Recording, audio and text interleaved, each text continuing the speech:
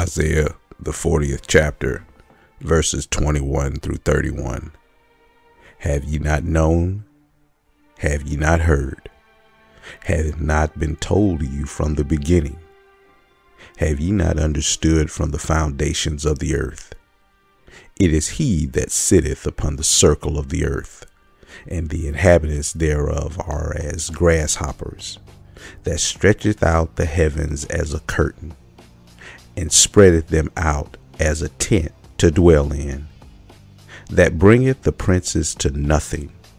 He maketh the judges of the earth as vanity. Yes, they shall not be planted. Yes, they shall not be sown. Yes, their stock shall not take root in the earth. And he shall also blow upon them, and they shall wither, and the whirlwind shall take them away as stubble. To whom they will ye liken me, or shall I be equal, saith the Holy One. Lift up your eyes on high, and behold who hath created these things, that bringeth out their hosts by numbers. He calleth them all by names, by the greatness of his might. For that he is strong in power, not one faileth. Why sayest thou, O Jacob, and speakest, O Israel? My way is hid from the Lord, and my judgment is passed over from my God. Hast thou not known? Hast thou not heard that the everlasting God, the Lord, the creator of the ends of the earth, fainteth not, neither is weary? There is no searching of his understanding. He giveth power to the faint, and to them that have no might he increaseth strength. For even the youth shall faint and be weary, and the young men shall utterly fall. But they that wait upon the Lord shall renew their strength. They shall mount up with wings as eagles. They shall run and not be weary, and they shall walk and not faint. Isaiah 40 begins with words of comfort to God's people, specifically to Jerusalem. The warfare that had been accomplished in verse 2 likely describes the captivity in Babylon as predicted in Isaiah 39 verses 5 through 7. God's people are to be released from their bondage to return home. That will show that his iniquity is pardoned in Isaiah 40 verse 2.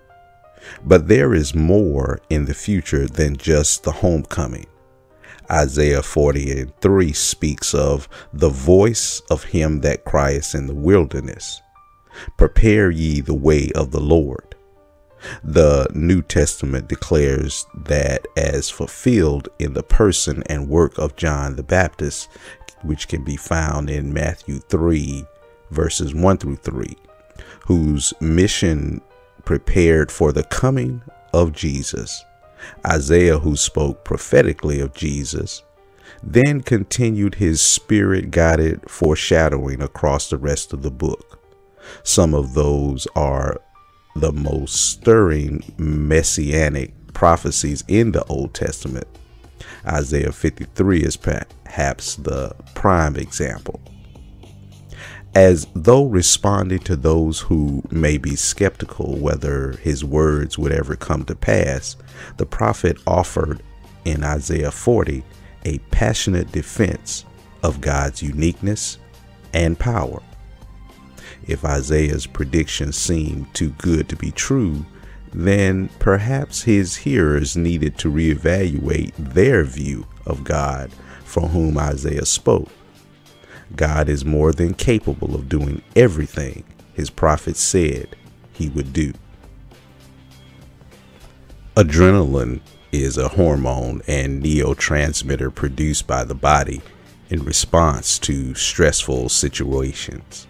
Adrenaline production results in an additional burst of energy, Occasionally we hear of a person who lifts a car off of someone pinned beneath it, and adrenaline is the key to being able to do so.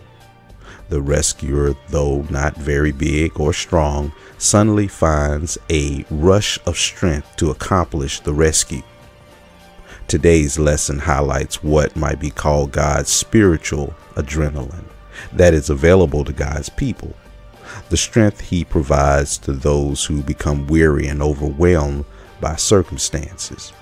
We all suffer the repercussions of life in a fallen world.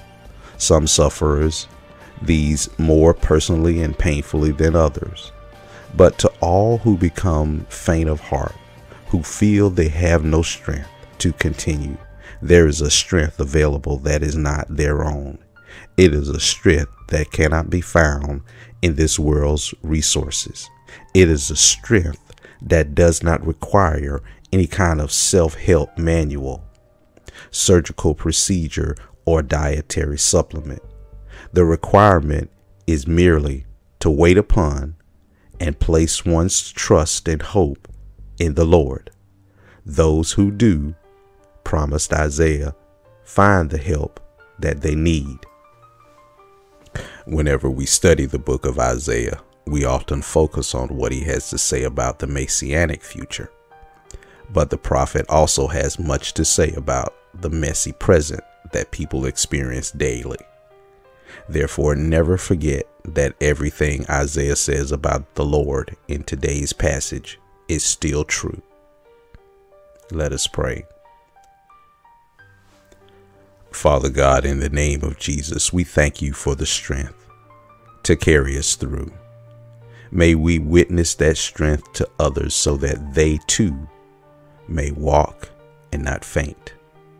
We pray in Jesus' name. Amen.